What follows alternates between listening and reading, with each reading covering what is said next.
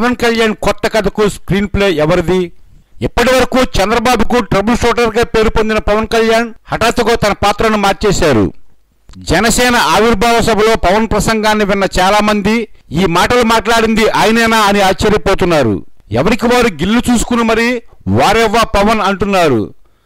ప్రశ్నిస్తానని party పెట్టిన పవన్ కళ్యాణ్ 4 ఏళ్ల తర్వాత సంధించిన ప్రశ్నలు ఏపీ రాజకీయాల్లో పెద్ద సంచలనమే రేపాయి. తరచూ ప్రతిపక్ష నేత జగన్ను వేలెత్తి చూపుతూ అధికార పార్టీ ఎన్ని తప్పులు చేసినా పట్టించుకొని పవన్ కళ్యాణ్ రోజుల వ్యవధిలోనే ఎందుకిలా మారిపోయారో అర్థం కాక తలలు బద్దలు కొట్టుకుంటున్నారు. నిజమే, 4 ఏళ్లుగా పవన్ కళ్యాణ్ ప్రశ్నల కోసం ఎదురు చూసిన ఏపీ ప్రజల చెవుల్లోని తిప్పు వదిలిపోయేలా, పవన్ మావాడేనంటూ మురిసిపోతున్న టీడీపీ శ్రేణులకు చెమటలు పట్టించేలా సాగిన పవన్ ప్రసంగం ఇప్పుడు ఎన్నో ప్రశ్నలను మిగిల్చింది. సినిమాలో విలన్ ప్రజలను ఇబ్బందులు పెట్టే ఎన్నో పనులు చేస్తుంటాడు. నిత్యం ఆ విలన్ను సపోర్ట్ చేస్తూ పక్కన ఉండే సెకండ్ విలన్ లాంటి వ్యక్తి లాస్ట్ రీల్కు వచ్చేసరికి విలన్ దుర్మార్గాలను గ్రహిస్తాడు. క్షణాల్లో మనసు మార్చుకుని ప్రజల పక్షాన నిలబడతాడు. చాలా సినిమాల్లో ఈ తరహా క్లైమాక్స్ చూసి ఉంటాం. కానీ రాజకీయ తెరపై మాత్రం ఇలాంటి సన్నివేశాలు కనిపించడం మహా అరుదు. సినిమాల్లో పవర్ స్టార్గా పేరు తెచ్చుకున్న పవన్ కళ్యాణ్ తన పవర్ఫుల్ డైలాగులతో ఇన్నాళ్ళు ప్రజలకు సెకండ్ విలన్లా కనిపించి ఒక్క రోజులోనే హీరోగా మారిపోయాడు. అయితే ముందుగా చెప్పుకున్నట్లు పవన్ కళ్యాణ్ మాటలు విన్న వారిలో ఏ మూల ఓ సందేహం. పవన్ కళ్యాణ్ నిజంగానే చంద్రబాబుపై విమర్శనాస్త్రాలు సంధించాడా? తమ భావి ముఖ్యమంత్రిగా టీడీపీ శ్రేణులు ఆశలు పెట్టుకున్న లోకేష్ రాజకీయ జీవితానికి సమాధి కట్టేలా పవన్ కళ్యాణ్ ఆరోపణలు చేయడం వాస్తవమేనా? ఇప్పటి వరకు ప్రభుత్వ వైఫల్యాలకు కూడా ప్రతిపక్షాన్ని తప్పుపడుతూ వచ్చిన జనసేనాని పాలకపక్షాన్ని నిలబెట్టి కడిగేయడం నిజమేనా? ఇలా ఎన్నెన్నో ప్రశ్నలు ప్రజల మనస్సులను తొలిసేస్తున్నాయి. ఎందుకంటే చంద్రబాబు ప్రభుత్వం ఈ 4 ఏళ్లలో గతంలో ఎన్నడూ ఎరుగునన్ని తప్పులు చేసింది. చంద్రబాబు కృష్ణానది ఒడ్డున అక్రమ నిర్మాణంలో నివసించడం మొదలుకొని రాజధాని భూముల వ్యవహారం, ఆ భూముల సమీకరణలో జరిగిన స్కాములు, పట్టిసీమ నిర్మాణంలో అక్రమాలు, చెలరేగిపోతున్న ఇసుక మట్టి మాఫియా, విశాఖపట్నం అమరావతి భూ కుంభకోణాలు, కృష్ణా గోదావరి పుష్కరాల పనుల్లో భారీ ఎత్తున జరిగిన అక్రమాలు, ఇరిగేషన్ ప్రాజెక్టుల అంచనాలు భారీగా పెంచేసి నెట్ట నిలువుగా దోపిడీ, ఇలా చెప్పుకుంటూ వెళితే సర్కారు పెద్దల అక్రమాల చిట్టా చాంతాడంత ఉంది. అధికార పార్టీ ఎమ్మెల్యేలు, మంత్రులు, నాయకుల అక్రమాలు రోజుకొకటి బయటకు వస్తున్నాయి. పవన్ కళ్యాణ్ వీటిలో ఏ ఒక్కదానిపైన స్పందించిన దాఖలాలు లేవు.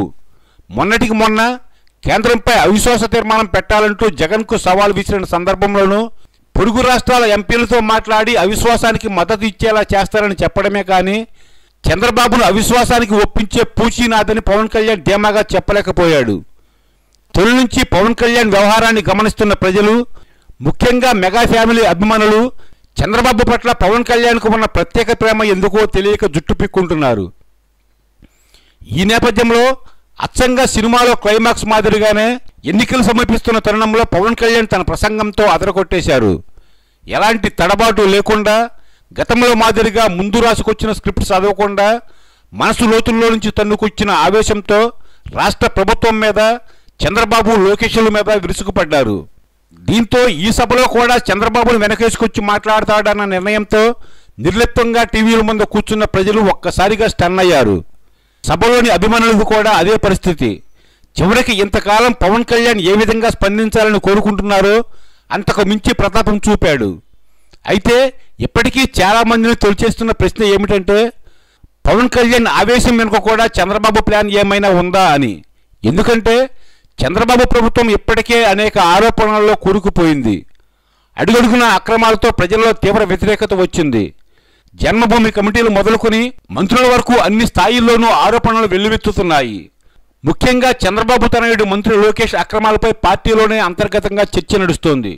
ఇలాంటి తరుణంలో పవన్ కళ్యాణ్ లోకేష్ను టార్గెట్ చేస్తూ ఆరోపణలు సంధించడం ద్వారా రాష్ట్రంలో పై స్థాయిలో జరుగుతున్న అవినీతికి లోకేష్ను బాధ్యుడిని చేసి చంద్రబాబు తప్పించుకునే ప్రయత్నం జరుగుతుందా అన్న సందేహం వ్యక్తమవుతోంది.